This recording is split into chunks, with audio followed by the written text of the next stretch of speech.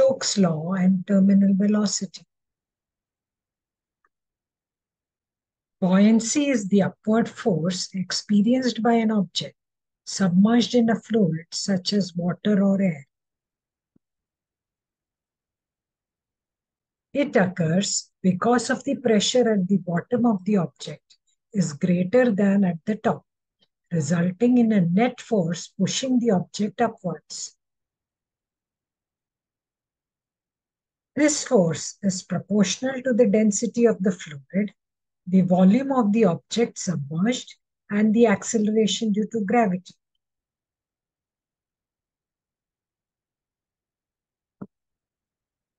When the buoyant force is greater than or equal to the weight of the object floats, otherwise it sinks. Buoyancy is why objects like boats and balloons can float, and it is the fundamental concept of fluid mechanics. Stokes' law. Stokes' law is a principle of fluid mechanics that describes the resistance an object experiences when moving through a viscous fluid like air or water. According to Stokes' law, the drag force acting on an object is directly proportional to its velocity, viscosity of the fluid, and its size. This means that smaller and less streamlined objects experience greater drag force.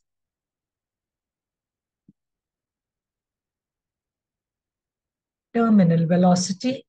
Terminal velocity is the constant speed an object reaches when the upward force of buoyancy and drag equals to the downward force of gravity, and the net force becomes zero. In other words, it's the point at which object stops accelerating and falls at a steady rate.